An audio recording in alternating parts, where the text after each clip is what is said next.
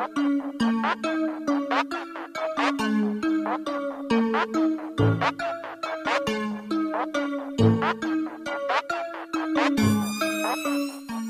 the junta has so far arrested more than 8,000 people, civilians across the whole nation, and they have killed 1,100 civilian and armed civilian on the streets.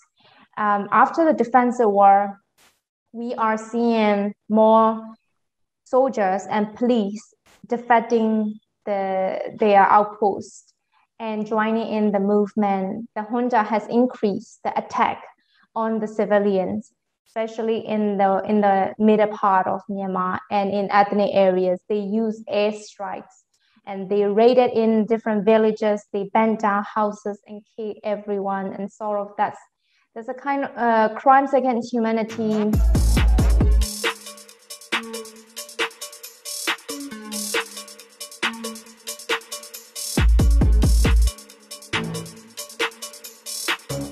We have more than 100 ethnic groups, ethnic arms group inside the country, and we have more than around 31 biggest arms army inside the country in different areas.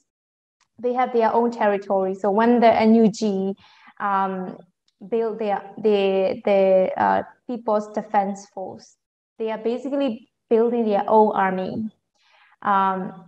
Not joined by any ethnic army, because the ethnic army, they have their own demands. They don't want to intrude or like take over other different lands. They are just defending their own lands since the independence.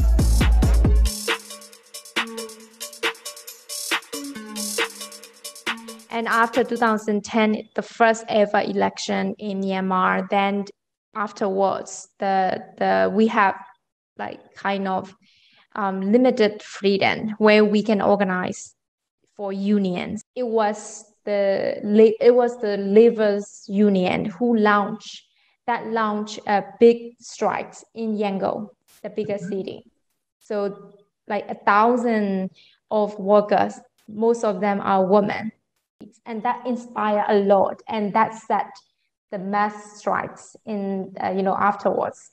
So they are the big backbone, and they are the ones who stood up against the junta. They show us the way.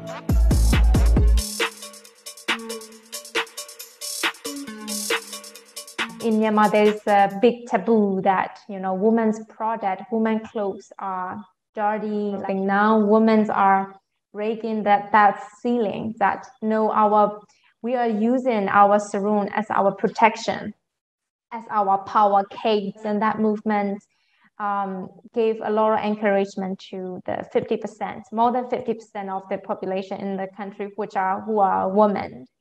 Now women have their own strike committee, so they are leading different strikes almost every day on the ground.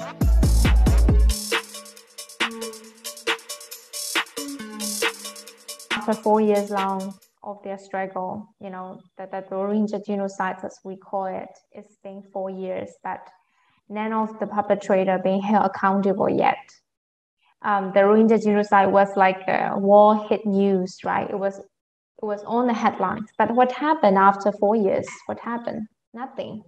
The Rohingya still remain stateless. The Rohingya still remain in the refugee camps, and their suffering continues. The international accountability and justice system is failing to the Rohingya population. And, the Rohingya is like worse, of course, like 10 times worse than what they are doing right now in the big city. But still, they are freely killing using snipers.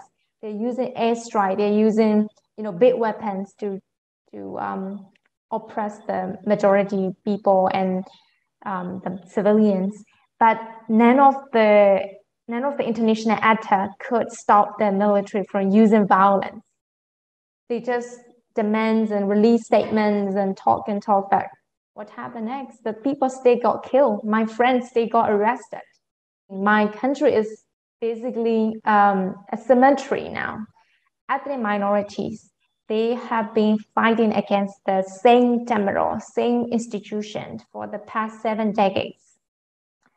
Now they are joined by many younger people and the majority Burmese people. Now we're trying to take down the military. And so the NUG is a part of the leadership. They are not the main one, as I say, because the farmers, workers, the students, the movement leaders, they are the main backbone of the whole. If NUG is not doing a good job, then they could be taken down too.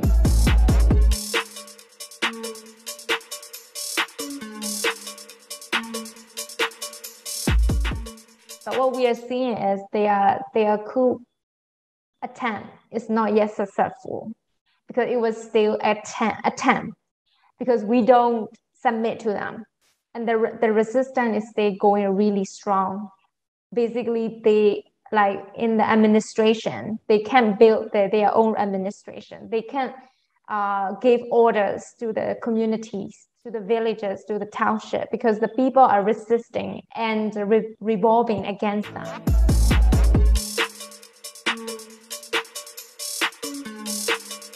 The pillars that support them to fuel their actions, right? So that includes the financial institutions and the investment that work closely with their institution, and basically the international investment corporations that work with them. So indirectly or directly, they are benefiting their crimes inside the country. So we are trying to we're trying to push the international community to to impose targeted sanctions on those businesses, military affiliated businesses. And we are asking them to stop working and paying taxes to these institutions so that they stop functioning. The economy in Myanmar basically is going down. The junta is still announcing that they are ruling the country, and they will make sure they are capable of ruling the country. And that's what the resistance force are trying to make sure they fail at it, And the labor's union, they are calling for comprehensive sanctions that will impact them a lot. They will lose their jobs and so on. But the labor's union, they say, we don't care at one point. So that's how the economy is collapsing, and it's intentional because the resistance force and the people inside the Myanmar are trying to make sure that they can control. We're trying to prove that the junta is not capable of ruling the country. The junta is being supported by Russia and China, basically, and there are other different countries who are selling weapons to them. So we are trying to stop them.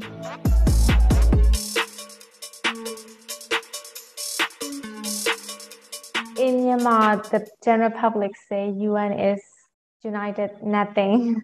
In the first few weeks after the coup attempt, like people are just sitting in front of the UN building and UN institution building, and they don't even get out to explain what is going on. We are so worried that UN institution might work with the junta under the name of humanitarians, under the name of relief program and so on. Then they would just sign contract with the junta in a way of giving legitimacy to the junta as a government body. That's how people lose hope with the UN or whatever the international mechanism. That's why you can see the defensive war has been declared because of it, because of the international community failed to the peoples in Myanmar.